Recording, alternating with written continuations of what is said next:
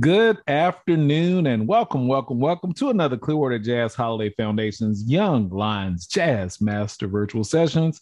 I am your host, Michael Kernodle, and I'm delighted today to have none other than today's educator, JJ Patishall.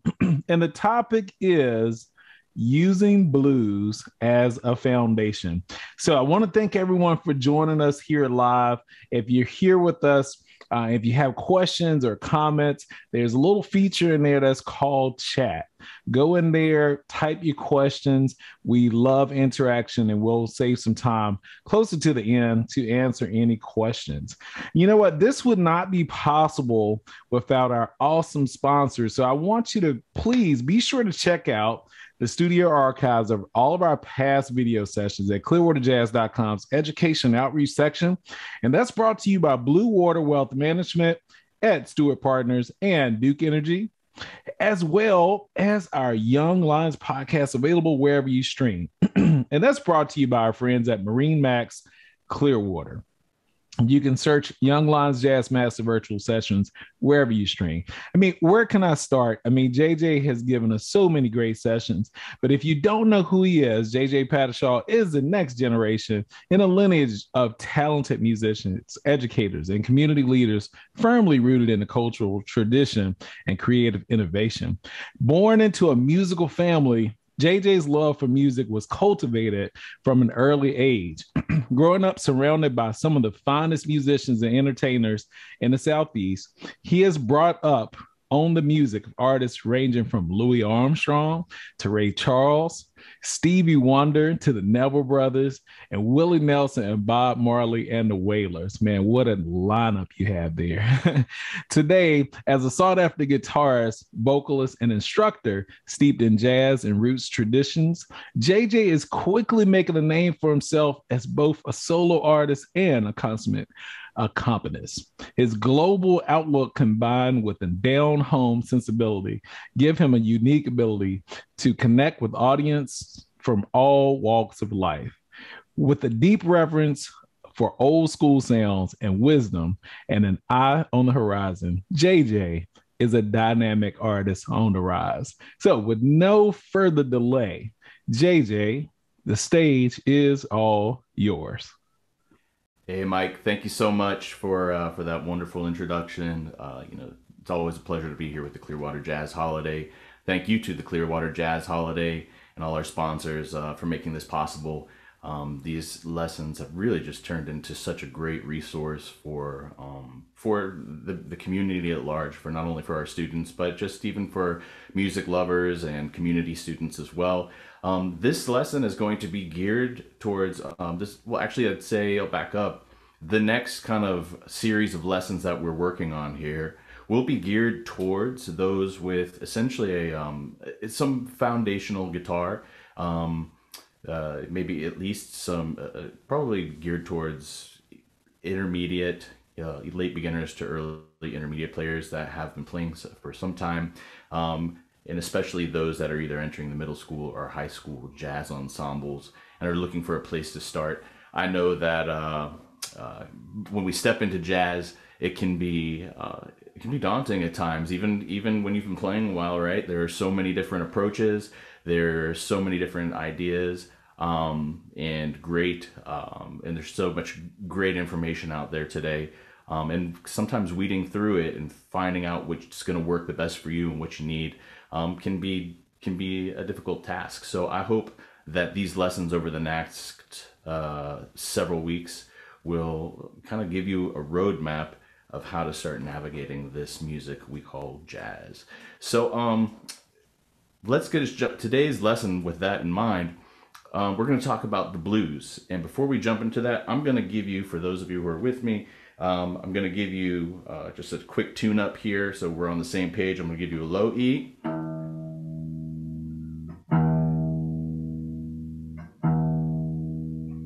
And I'll give you your high E.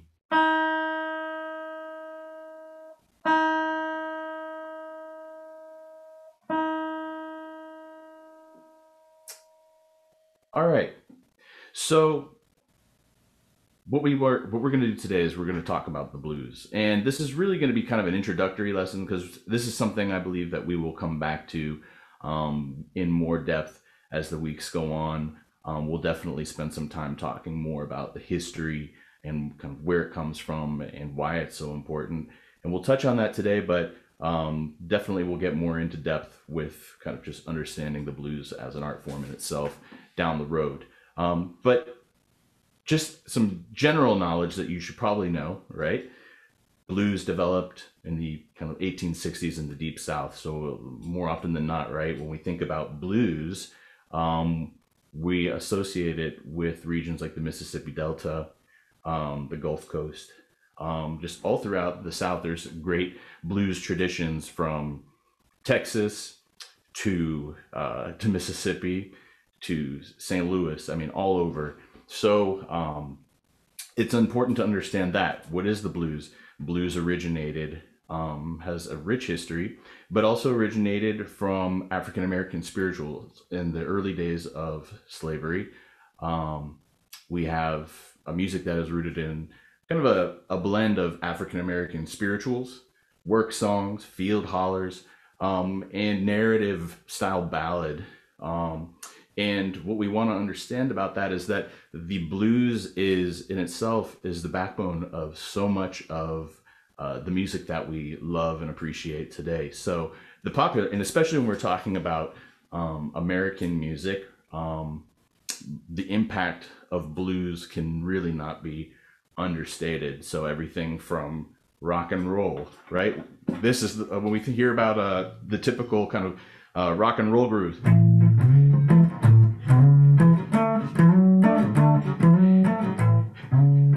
To something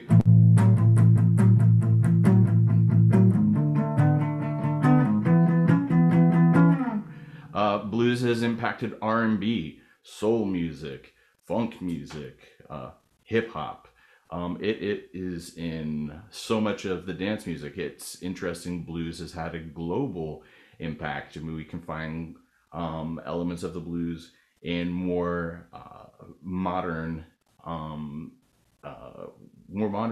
styles throughout the continent of Africa, throughout Europe, I mean, everywhere. So I think it's important to understand that the impact, again, cannot be kind of understated. So with that in mind, I always look at blues as, well, has been a great foundation for getting into jazz. If any of you have been playing guitar for any amount of time, at some point, especially as guitar players, even if we don't spend a lot of time there, we end up dealing with the blues for a little while because it's such an important, especially when we're talking about guitar, it is almost, it's synonymous with the instrument in so many ways. When we talk about rock music, especially if you're coming from, I don't care if you're playing more traditional rock to punk music, to hardcore music, to metal, the blues, whether you can pick it out or not, upon first listen, it's in there. So it's important to kind of understand that. So the beauty of that is that it can really lay, for us guitar players, I feel like it has the ability to help us kind of move into the realm of jazz, and what we think of as jazz. So we'll talk more about that as well. But for now, I think the blues is just such a great tool for understanding the core elements of jazz, because in many ways, blues and jazz have always kind of had these parallel, seem to have always had these kind of parallel paths. They have merged at different points, and they've also developed in their own ways, right? Based off of regional influences, based off of popular influences, but they've always had a deep relationship. It's kind of different branches of the same tree, if you will. So for me, I find that having that understanding as a guitar player gives me a starting point with getting into jazz, because especially when we're talking about early jazz and a lot of the music that you're going to be dealing with in the beginning, in your jazz ensembles within the school systems, a lot of those tunes from Duke Ellington to Count Basie to Louis Armstrong to George Benson, right? All of those composers and players have deep ties and deep roots in the blues. So I think that's, to me, that is kind of a great way to begin your journey. So then we say, okay, well, in what way? So now we've got a general idea of the historical side of it, but now we need some more practical application. In what ways can we use the blues as sort of a template for playing this music? And so in my mind, the blues and jazz incorporate both possess some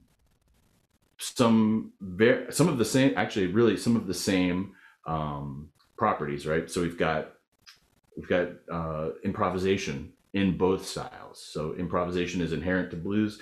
Improvisation is inherent to jazz, right? You've got the call and response that is deeply rooted in the African American spirituals and field hollers, that we'll talk more about what that means. But the whole call and response idea that you hear throughout so much of Black American music, really. We've also got just a really solid song form to deal with. In jazz, you'll see, whether you're dealing with a 32-bar song form, whether you're dealing with a 12-bar song form. But I think with blues, it's kind of accessible in a lot of ways, right? With blues, even in jazz, more often than not, we're dealing with the traditional 12-bar blues. There are variations, but the 12-bar form is something that is manageable for a lot of us. The rhythmic sensibilities, right? So rhythm is deeply tied to blues and to jazz. And even when we talk about the swing, whether we're talking about a swing pattern that is so characteristic of a lot of our early jazz and even contemporary and straight ahead jazz, it's not too far off. It's really a kind of I don't even know if I should say a cousin or a sister to the blues shuffle, right? That 6/8 rhythm is just kind of also inherent in so many ways to both of those styles. So rhythmically, they have deep ties. So for me, and again, and then the melodic sensibility, when we're talking about that sense of melody, improvised melody, and we'll get into more of that. But I think, again, for me, that lays a nice groundwork. Now, maybe you haven't spent a lot of time with the blues. When we're talking about, we'll back up for a moment. Well, what does that mean when we're talking about a 12-bar blues? 12 measures, right? If you spend any time in any of your ensembles, it's just bars is kind of a contemporary way of saying measures. All right, so we've got 12 measures. And for the most part, the cool thing about the blues, right? It's still, even in jazz, it's based more or less around the 1, the 4, and the 5.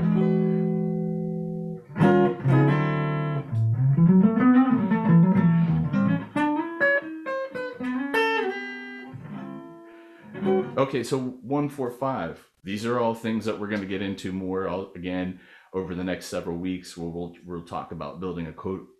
Where we'll talk about building a chord vocabulary, and what all that entails. We actually have some lessons up on the site that you can go back, where I talk a little bit about chord progressions, but we'll get more into depth about that. But if you go back through our archives, there are some lessons on the site that deal with kind of understanding, well, what is a 1 and a 4, a 5, or 2, 5, 1? You'll hear all these kind of numerical patterns. And if you're trying to kind of decipher what that is, it really just means, where the chord lays within the context of the scale. If you have 7 notes in a scale, right? Well, the 1 is the chord that's built off of the first note in the scale. In this case, we're going to deal with the key of B flat, C, D, E flat, F, G, A, and B flat. So that's a major scale, right? So I'm up here on the 6th fret. So we're going to deal up here. So we're going to start with the 1, which is the B flat. So then we'll go to the 4. Well, what is the 4? The 4 is the chord that's literally built on the fourth note of the scale. In the context of a B flat major scale, that would be an E flat. And I'm going to get up here, I'll get closer to the screen and let you all see these chords as well. I'll get closer up so you can get a kind of an up close view in just a moment. And then we've got the 5, which is the chord that's built on the 5th note of the scale. And that's going to be your F. So B flat, D, excuse me, B flat, C, D, E flat, and F. So now the other thing that you need to know about the blues, that for the most part, there are exceptions, right? When you'll hear things like minor blues, like what's a minor blues, all right? In that type of blues has a kind of a different sound. I'll tell you about that in a second. But for the most part, blues is based around dominant chords, which the beauty of that is that you're also going to need those dominant chords for your jazz, right? Dominant chords are all over jazz, right? Those are where we start really getting into some interesting chord voicings. When we start really reaching into the upper extensions, you get all sorts of interesting dissonances with dominant chords.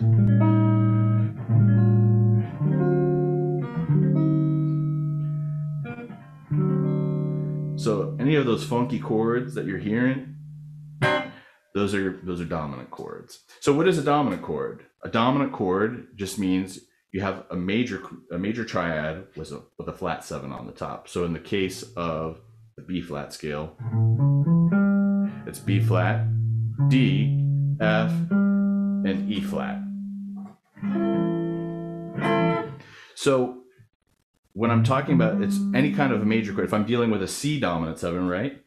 That would mean C, E, G, and then I have the B flat, which is the flat 7 on top. So, and that moves all around the neck. If you're dealing with an A flat dominant, A flat, C, E flat, G flat. Okay, so getting that sound, that dominant sound. So even though we're playing a 1-4-5, those are all going to be B flat dominant 7, E flat dominant 7 to F dominant 7. I'm going to get up real close here so you can see what I'm doing. So when I get up here, if I'm lining up at the 6th fret, I've got essentially a bar going across that 6th fret. I've got my 2nd finger on the 3rd string in the 7th fret, and I've got my 3rd finger here on the 5th string, which is the A string, in the 8th fret. When I play that, the beauty of being a guitar player too is that, you know, don't tell anybody, but we can kind of cheat. So if you haven't figured that out already, once you've learned a dominant 7 chord on the 6th fret, right? Well, it's movable. So now I've essentially unlocked the entire neck with my root. The root in this case is the B flat, is here on the 6th string. And I talk about what that means in a previous lesson as well, where we're talking about the root on the whether your root is on the 6th string or your root is on the 5th string. When we're talking about the root on the 5th string, well, in this case, if I'm playing an E flat dominant, I'm going to line up here almost like the same shape that I would play like a C chord. I'm going to move it up here again to the 6th fret. And then I put my 4th finger here on the 3rd string in the 6th fret. So that's an E flat dominant. And the beauty of this chord, I'm just playing those 4 middle strings. I'm going to move that up too. That's movable. So I'm up here at the 8th fret with the root here on the 8th fret. That's an F. So now I just went from B flat 7, E flat 7 to F7. Again, I'm just playing those 4 middle strings. I'm not playing the low end here, and I'm not playing the top string. So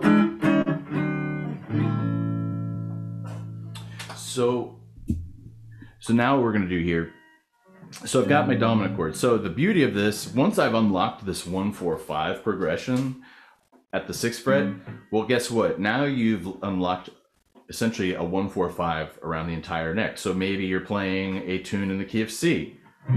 Well, all I got to do is move up 2 frets And now here I am. I'm back at the 8th fret, C7, F7, G7.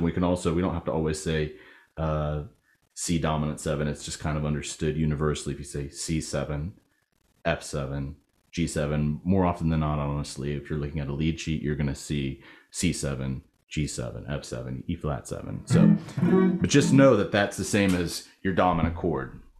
So right here, so let's say you get a tune in F7, right? Or excuse me, the key of F. I can jump all the way down here to the 1st fret. And now I do the same idea. Now I had to change my fingering here. I'll show you this one. I've got some lessons on this also, but I'll just do a quick review. If you look back in our previous lessons, an alternate way to play your, obviously when you get down to this end of the neck, I'm running out of room to play that B flat dominant 7 the way we were before. So all I have to do is create a bar here on from the 5th string down. And I put my 3rd finger, that's on the 1st fret. On the 3rd fret, I've got my 3rd finger on the 4th string, my 4th finger on the 2nd string. So, and I'm playing again. I'm playing from the 5th string down, actually. So bar on the 1st fret, 3rd fingers on the 4th string on the 3rd fret, and then I've got my pinky or my 4th finger on the 2nd string in the 3rd fret as well. Now the beauty of this shape is also movable. So this is a B flat dominant 7 or B flat 7. So in the case of, you could just as well, if you're playing, going back to where we were up here when I played that 1, 4, 5 like this, B flat 7, E flat 7, F7. I could also play that E flat 7 this way. So with this new fingering that I just gave you. And as soon as we start doing that, right, you can already hear a lot of our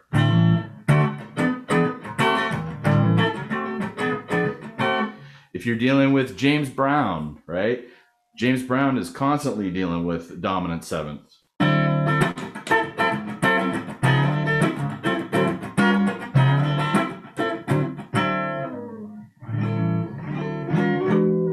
So when I'm playing, getting those sounds in your ears and kind of really kind of dialing in with what those sound like, your dominant 7 chords, that's going to really help you as well with kind of leaning into the blues. So right now you're seeing we've got a 12-bar form. So we've got our chords. Now let's talk about the form. Well, what does that mean? So I'm just going to deal with the 1, the 4, and the 5 in B flat. And remember, as we're doing this, you can translate this up and down the neck. Well, you're going to have to know kind of the overall makeup of the neck, where the notes lie on the neck, where your roots are on the 6th and the 5th string.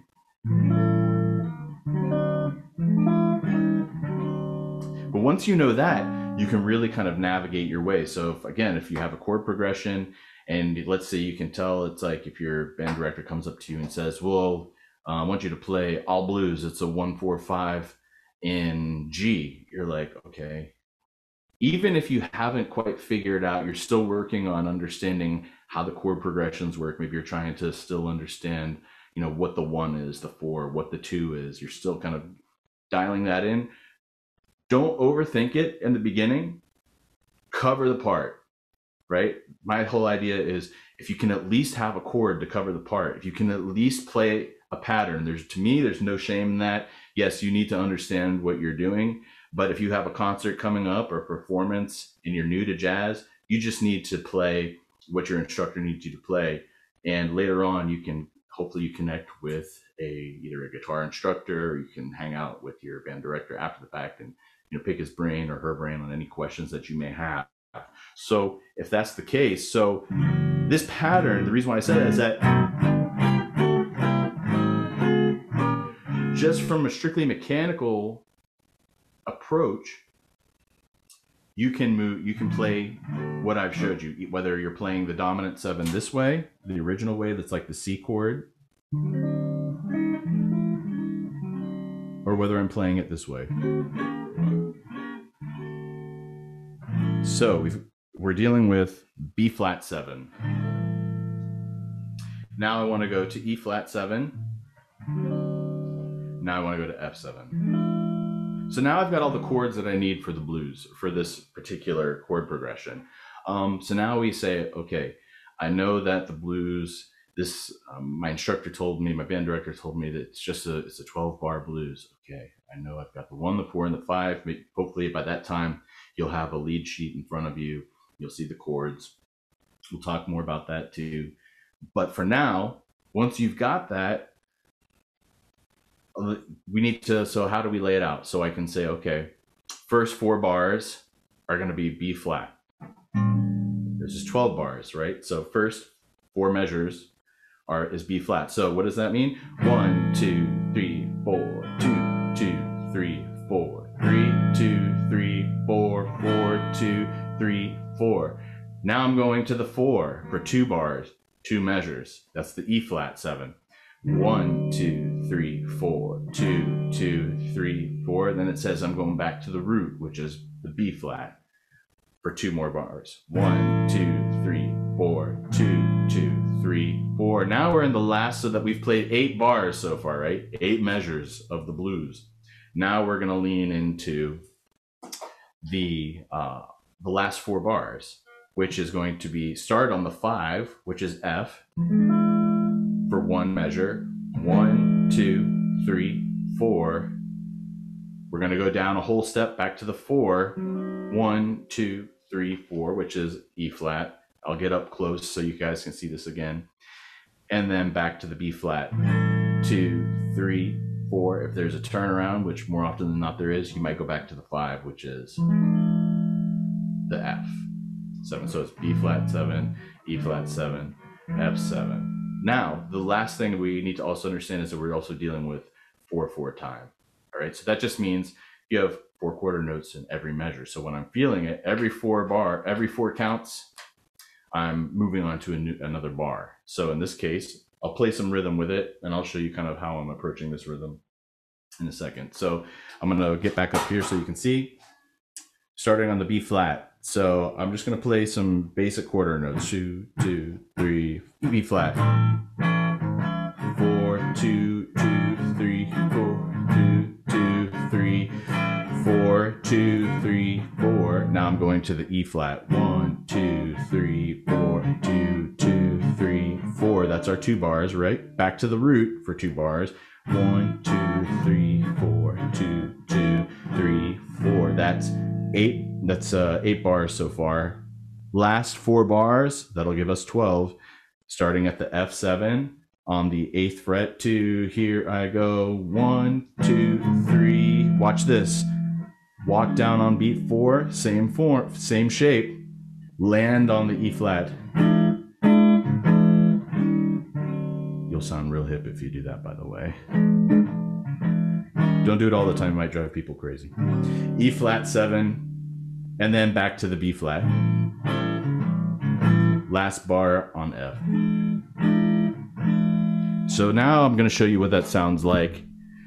I'll show you what that sounds like kind of within the context of a song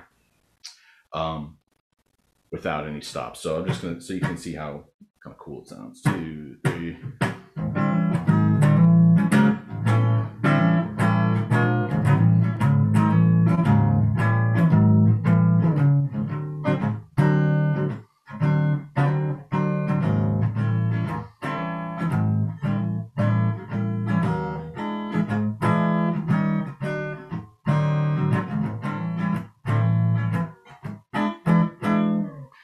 You also have to, even within the context of blues, there are different styles of blues, whether it's more of a slow, kind of like a slow ballad or slow blues, whether it's a shuffle, if you're playing more of a straight ahead blues. So there, even within the context of just the genre that we think of as blues, there are different ways to approach it rhythmically. More often than not, we're going to spend a whole lot of time talking about rhythm, because for me, rhythm is always the foundation of where I come from when it comes to playing. You need to be able to play, even to me, above improvisation, you need to be able to hold down the line rhythmically and compensate, or excuse me, and to comp your part before, because to me, there are so many times the improvisation is the flashy part, right? And it is essential and integral to jazz for sure. But to me, if it really comes down to it, and if it's a choice between, if I have a gig and I need a guitar player, one that says, well, this guy's a really good improviser, but his rhythm's okay, and she's a really good rhythm player, I'm probably going to use her because of the fact that I need that strong rhythmic sense. We need somebody to comp along, especially if it's just you and a sync. Sometimes on guitar, you're going to be playing with a vocalist or another instrumentalist. You might just be a duo. That being able to keep that rhythm going, whether it's in a big band or whether it's in a small combo, is really important, because it's also you're a timekeeper. Even if you have a drummer, even if there are others around you who you're kind of playing more of a supportive role for, you still need to have that rhythmic sensibility. Okay, so that's kind of where I come from with all of that. But in the beginning, all I'm doing for a rhythm, I like to say that kind of typical swing rhythm that you'll hear from between shuffles and straight ahead tunes. We can just start there because there are all sorts of ways to approach comping. But in the beginning, just start with those are quarter notes. 1, 2, 3, 4. And the way is, we don't really want those sustained. We don't want the kind of sustained chords here. I want to go with I want to have a little more control over the sound. So when I do that, I like to say I'm kind of pumping the strings. And what I mean by that is I'm literally, my fingers are in place. But when I do it, as soon as I finish strumming, I press down, I lay into the strings on the left hand. And as soon as I pass through, think of it as like a dampener pedal on the piano. If you've ever played piano, I lift up those fingers. I keep them in place, but now I just kill the sound there. So when I approach my rhythmic playing, I go 1, 2 on the 1, 4, 2, 2, 3, 4, 3, 2, 3, 4, 4, 2, 3, 4. Next chord, 1, 2, 3, 4, 2, 2, 3, 4, 4, 2, 2, and now we're on. This would be 9, measure 9, right, or bar 9. 1, 2, 3, 4, 2, 2, 3, 4, 1, 2, 3, 4. If you want to just kind of boom, and back into it. And we're gonna, like I said, we'll spend more time dealing with rhythm down the road here. So the last thing that we want to talk about, just for today, we're gonna spend more time with getting into the blues. We'll get deeper into it down the road. But for today, you can also, if you're coming from a rock or a folk background, if at some point you played a minor pentatonic or a minor blues, or excuse me, a blues scale, right? That all still transfers to jazz.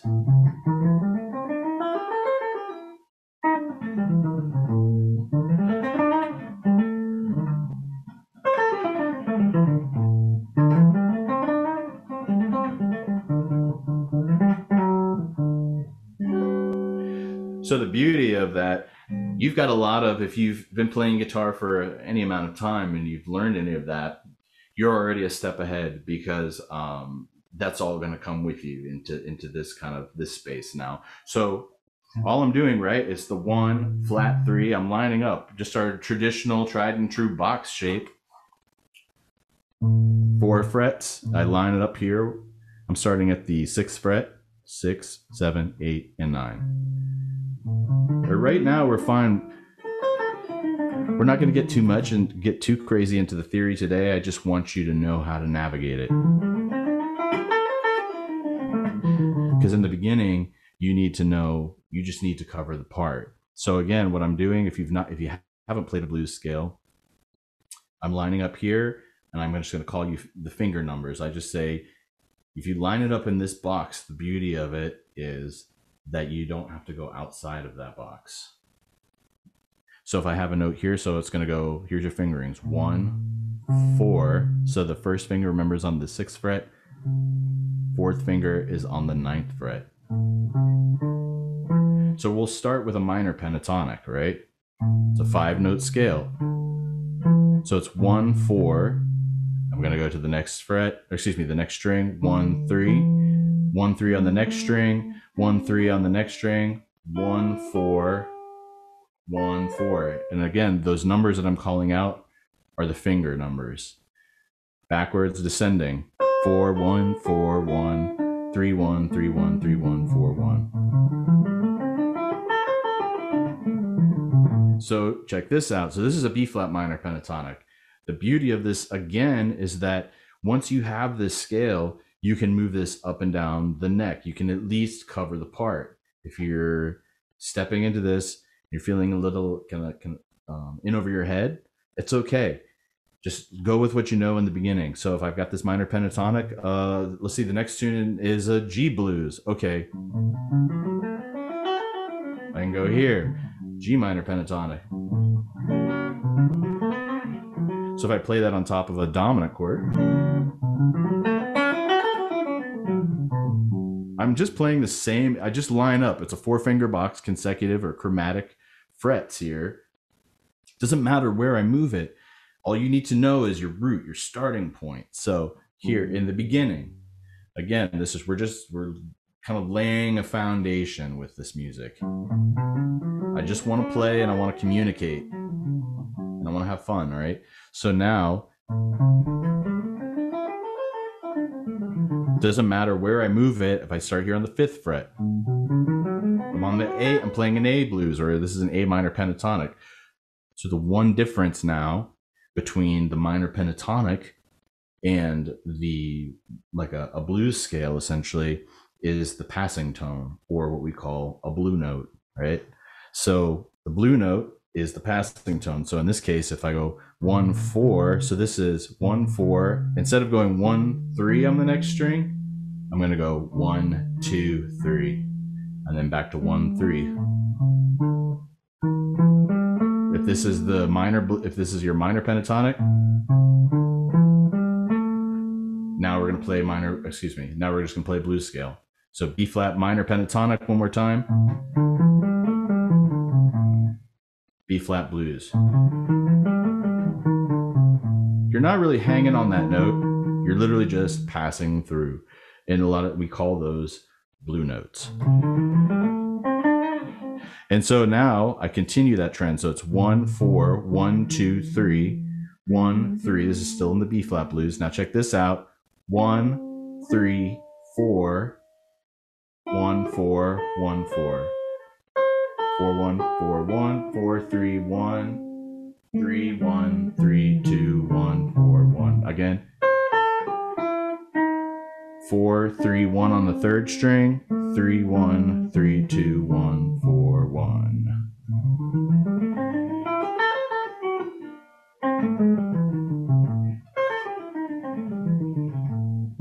And again, this is movable. So if you have a C blues, all I have to do is move up 2 frets, right? A whole step.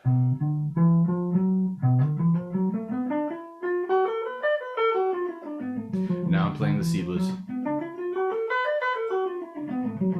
I think in the beginning, it's really important. It's jazz, what we think of as jazz theory can be daunting at times. But I think the way to approach it is to just really try to simplify it as much as you can to make it accessible. Again, try to just cover the part. You're going to be surrounded by, people who know more than you, probably, and people who are also on the same journey as you, even if it's on a different instrument, who are exploring what the blues is or is understanding this theory. So don't be afraid of, to ask the questions. Ask them, if you have a question, whether when it comes to the theory, when it comes to what they're doing rhythmically. Just, don't hesitate to ask your instructors, and your peers.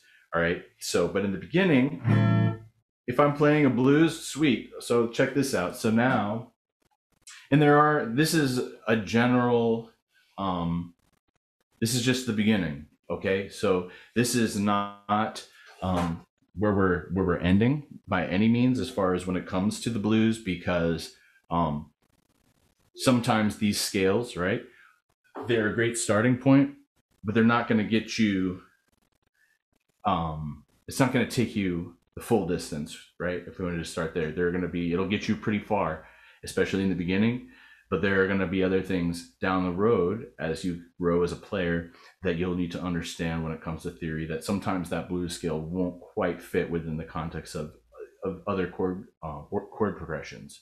But for today, for all purposes, I think we can kind of just start with this, because you can take that information that many of you may already have and apply it to use it as kind of like a bridge into the realm that we think of as jazz. So check this out. A great tune, if you want to kind of hear this exemplified, I'm just going to play a little clip here. It's Freddie the Freeloader by Miles Davis from his album Kind of Blue. It's in B flat. So B flat, you're also dealing with just two flats. You're dealing with B flat and E flat, so you're not having to deal with any crazy sharps or flats. Key signature is pretty straightforward. And the form is very easy to hear. So we're going to listen to this, and I'm going to count the form along with you. All right. And you'll see how this all applies. And I want to play a little bit too. So here it is. Here we go. Back it up.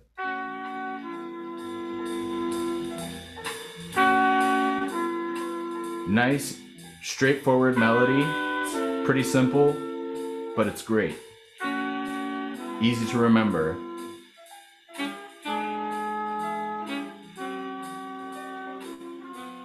And check this out. Back to the top. Here goes. 1, 2, 3, 4, 2, 2, 3, 4, 3, 2, 3, 4, 4, 2, 3, 4, 2, 3, 4, 2, 2. This is the 4. Back to the 1, 3, 4, 2, 5. 1, 2, 3, 4, 2, 2, 3, 4. Back to the 1. All right. So with Freddie the Freeloader, it's pretty much exactly what we just talked about form-wise.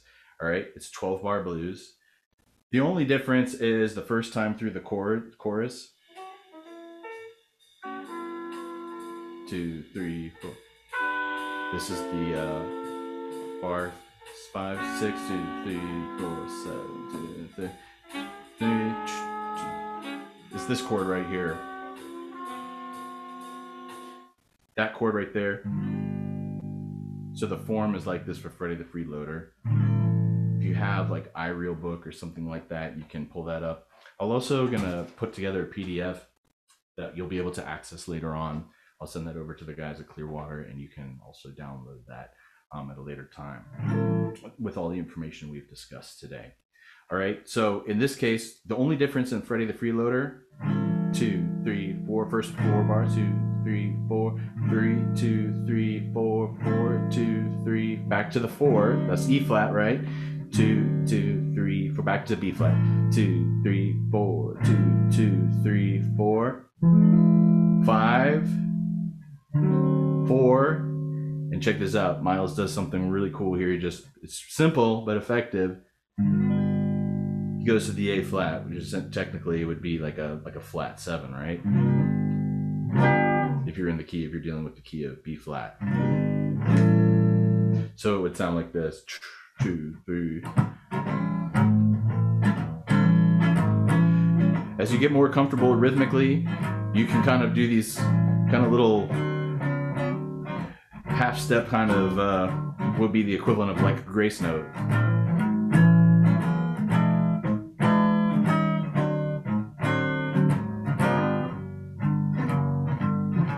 And then the second time through, the form's pretty much just straightforward. He goes 2, 4, 2, 2, 3, 4, 2, 3, 4, 4, 2, 3. To the 4, back to the 1. Ba, ba, ba, ba, da, ba. right? So you don't even have to play a turnaround on the 5 on that second one. So that's a great tune to start with. It's a simple melody, but that's easy to follow. That's really just based again around more or less around the pentatonic movements.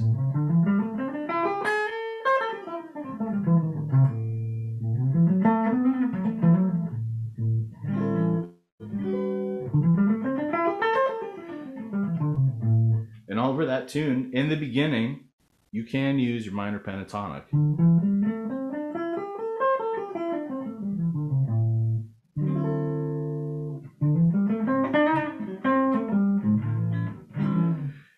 We'll talk more about what goes into building a solo, right? Later on, even within the context of the blues. But today, we just want to look at this as kind of you can kind of get that scale form under your fingers. We've got the minor pentatonic, we've got the blues. Get these chord forms under your fingers. Understand the song form, because if you can keep time and follow this song form, that's really going to set you up for more complex song forms. The cool thing about Freddie the Freeloader too, right, is that it's just different enough, right? There's two passes through the form.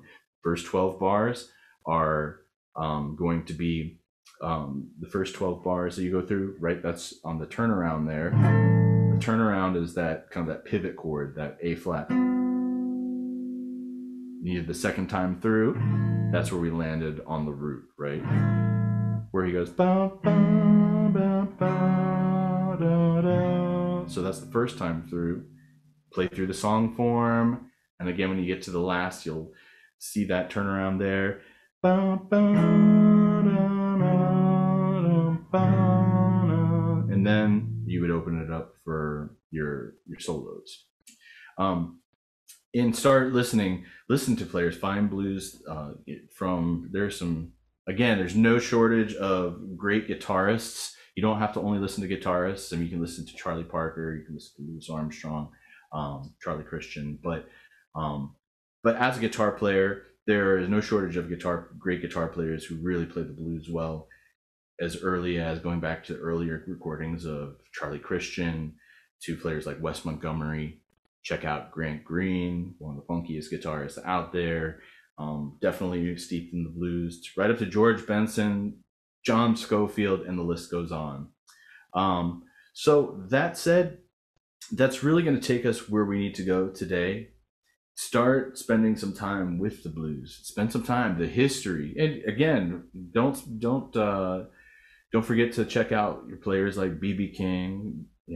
Gary Clark Jr. is a great contemporary. These are more kind of rock or more traditional blues players. Jimi Hendrix, right? You can't deny the impact that they've had on the music, both within the realm of more traditional blues forms and within the realm of jazz. But just open your ears, listen to all of it, because you never know what you might take, how that might make its way into your playing, even within the context of jazz. So there's always, even to today, there's kind of this conversation that continues to go on between jazz and blues, and it's always kind of this back and forth kind of relationship where they're pulling from each other. So it's a deep relationship that is worth kind of spending some time with. Really rich and interesting and just fun to play. So I hope that this will at least give you a starting place for how to approach jazz. Again, feel free. You can find me at JJ Patishall Music on Instagram. If you want to do lessons, if you want, just have a question, you can find me. Don't hesitate. I'm also on WhatsApp. And I can get you all my information and we can connect. I'm happy to answer any questions you might have, or even just recommended listening. So by all means, thank you again for taking time out to chat today, and we will do this again very soon. Oh, and for those of you who are out there, if this is something that you're into, May 26th at the studio at 620. Depending on when you see this video, it may or may not have already happened. I'll be down at the studio 620 with a project called basically called Blue Roots, that actually is exploring the influence of kind of jazz and Latin and Caribbean music, just showing these deep threads that we're talking about today, through original music and compositions. And that's on May 26th at 7 p.m. at Studio 620. Hope you can be there. Another awesome session by the great JJ Patishall. We thank you so much for this. I love the way that you went through the history of the blues, and you not only played it for us and you showed us that form, which we see that in so much music these days in different genres.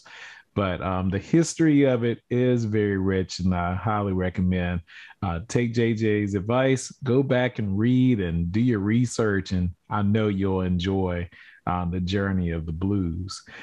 If you enjoyed our session today, and maybe you have a future topic that you want to suggest, we would love to hear from you. Or maybe if you just want to say, hey, I want to hear more sessions from JJ, just email us at info@clearwaterjazz.com, and we would love to hear from you. And don't forget, these sessions are free, so please make sure you share with other people, whether they're musicians or just people that love music. You can always check out our past sessions at www.clearwaterjazz.com/education. So thank you for joining us again, and until next time, like we always say, keep it swinging, everyone. Have an awesome day. Bye-bye. Thank you.